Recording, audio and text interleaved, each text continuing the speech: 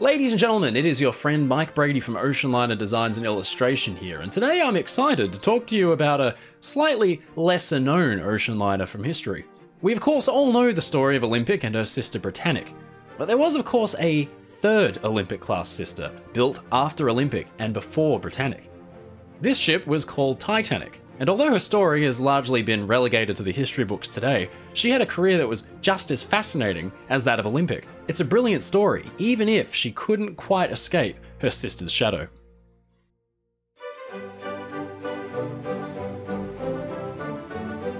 The Olympic class were designed from the outset as a trio of ships, as it was obvious that 3 massive steamers would be required to maintain a regular weekly schedule across the Atlantic. Titanic and Olympic were built side by side at Harland and Wolff, and it was Olympic which was completed first and sailed on her maiden voyage in June 1911. Titanic's completion was delayed thanks to a couple of Olympic's mishaps, including the collision with the British cruiser Hawke, but in April 1912 the ship was finished and ready for her maiden voyage.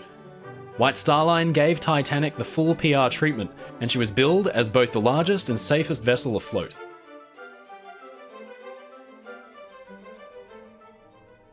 Just as Olympic had before her, Titanic departed Southampton on April 10th, 1912, although with maybe less fanfare than had been afforded her sister.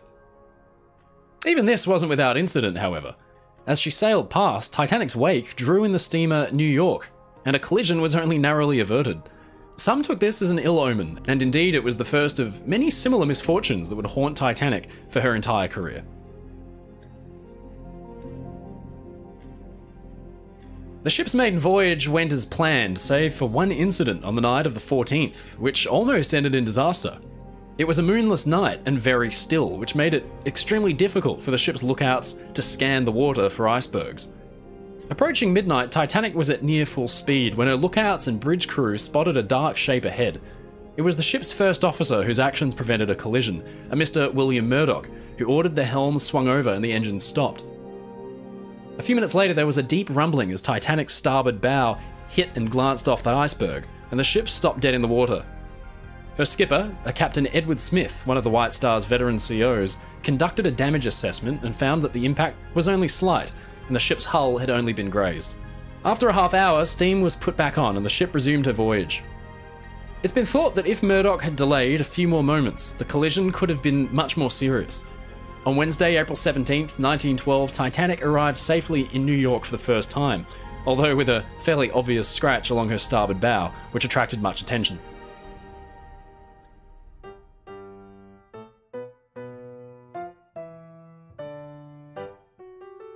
Titanic and Olympic had successful seasons in 1912 and 1913, and there was a third sister on the way, Britannic. In 1913, Olympic went for a refit, which saw her receive a Parisian cafe like her younger sister had, and on completion she was actually bigger than Titanic. But instead of running the two sisters against one another, White Star Line simply referred to both of them as the biggest ships in the world. In February 1914, Britannic was completed and introduced to the lineup, and the Olympic-class trio was at last fully operational.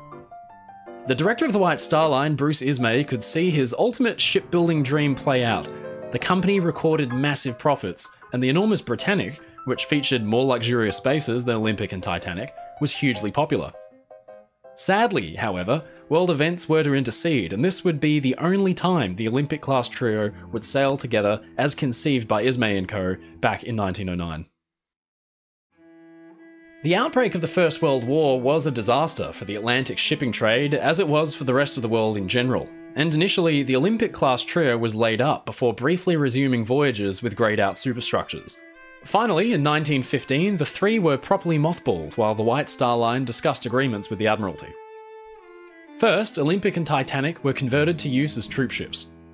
Titanic was placed under the command of Captain Charles Bartlett. She received a trio of 4.7-inch guns, with a forward pair firing both port and starboard on the forecastle, and one centrally mounted gun at the stern. Her lifeboat capacity and that of her sisters was boosted, with radial davits installed along the boat deck bulwark, and 10 additional 30-foot boats with collapsibles placed underneath.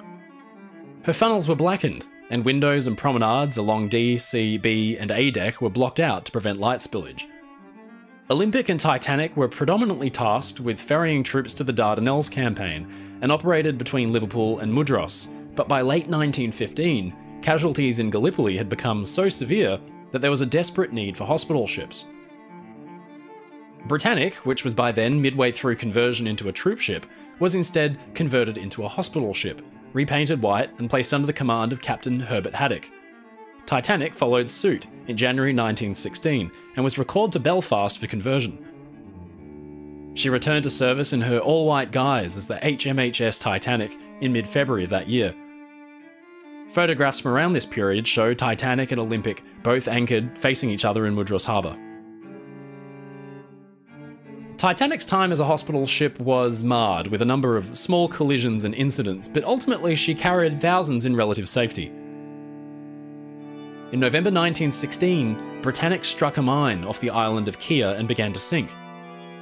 Tragically, the ship could not be beached in time, and there was a struggle on board to lower the ship's boats from their well and davits against a serious list. Britannic sank in under an hour, and some 564 crew, nurses, and medical personnel perished. Titanic was again called back to Belfast for conversion work as the tempo of the war shifted, and she would again return to the Atlantic Ocean. 1917 was a crucial year for the Allied powers. The United States joined the war in April of 1917, and Titanic, along with Olympic, became tasked with crossing the Atlantic to ferry troops to the Western Front. To this end, Titanic received a complex dazzle paint scheme to disorient enemy submarines, as well as 4 BL 6-inch guns. Interestingly, however, Olympic received an additional pair in her forward well deck, which Titanic did not. Titanic's primary weapon during this time, however, was her speed, and she used this well, often sailing in excess of 20 knots. While Olympic encountered a number of German submarines during the war, Titanic did not. A periscope was thought spotted by the crew in late August 1917, although no torpedoes were reported, and Titanic escaped by sailing away in a zigzag. In May 1918, Olympic famously ran down and sank the German submarine U-103, earning the ship further accolades and solidifying her nickname, the Old Reliable. Titanic did have one shot at glory, although this too evaded her grasp. In July 1918, distress rockets were spotted fired off on the horizon, and an investigation revealed these to be fired from the small Cunard liner Carpathia, which had been torpedoed and was sinking fast. Titanic, which was empty of troops, approached to render assistance. However, the destroyer HMS Snowdrop had arrived on scene and signalled to Titanic with flags that the enemy submarine was still at large and she should depart. Titanic made steam, sailed away, and arrived safely in Liverpool.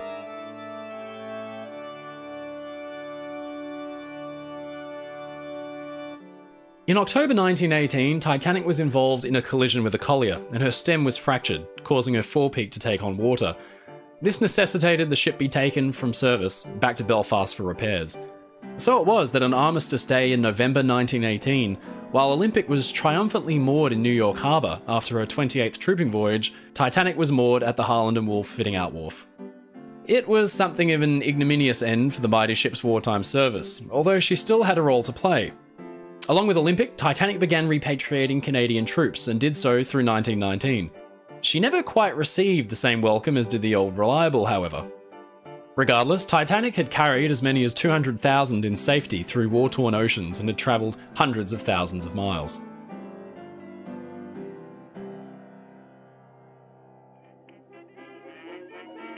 The 1920s was a decade of success for the White Star Line. The loss of Britannic had been a blow, but the introduction of RMS Majestic as a running mate to Titanic and Olympic saw the line once more gain the ability to boast of the largest transatlantic trio of liners in the world. While Olympic had her interiors modernised in the Art Deco style, it was decided that a point of difference be made between the sisters, and Titanic retained most of her original timber panelling and appearance. Because of this, they began to attract a different kind of customer. Olympic, the modern, younger, glamorous nouveau riche. The Titanic, the established and more traditional old money. And the Majestic, the ostentatious and the famous.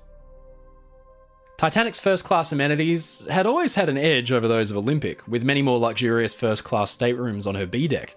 And in 1925, an additional pair of suites were added, each with their own private promenade, as the original pair had always been in high demand. Olympic received the same A-deck screens as her sister to provide additional enclosed promenade space, as well as additional staterooms on B-deck.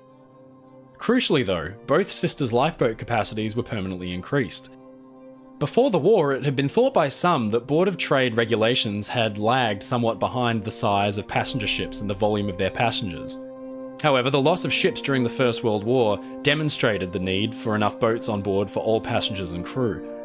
Titanic and Olympic's boat deck bulwarks were cut away, and their boat decks lined with lifeboats for the rest of their careers. As the 1920s wore on, fortunes slowly began to shift, and the passenger numbers dropped.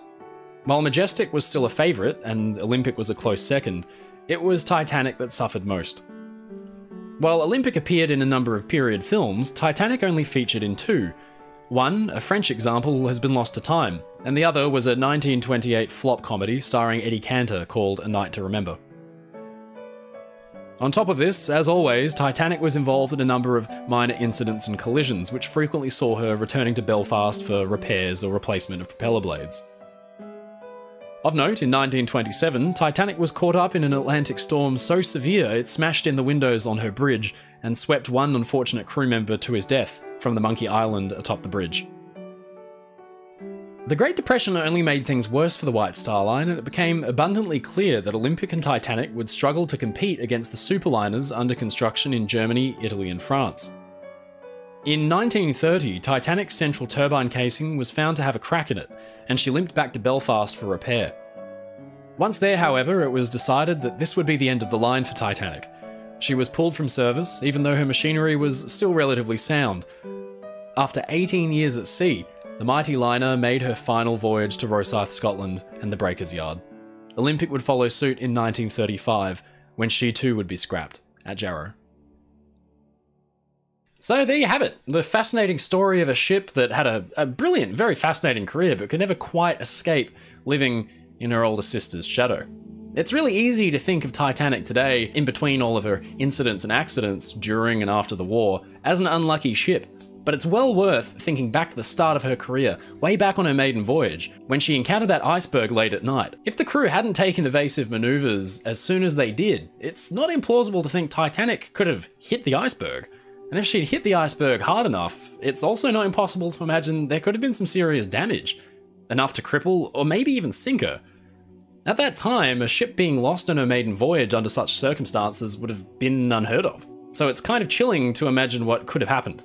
It's really a shame that Titanic has been relegated to the history books, but she's a firm favourite of mine alongside the Olympic. Tell me what you thought of my video in the comments. I love reading them and I try to reply to as many of them as possible. As always, thank you so much for watching and I'll see you again next time.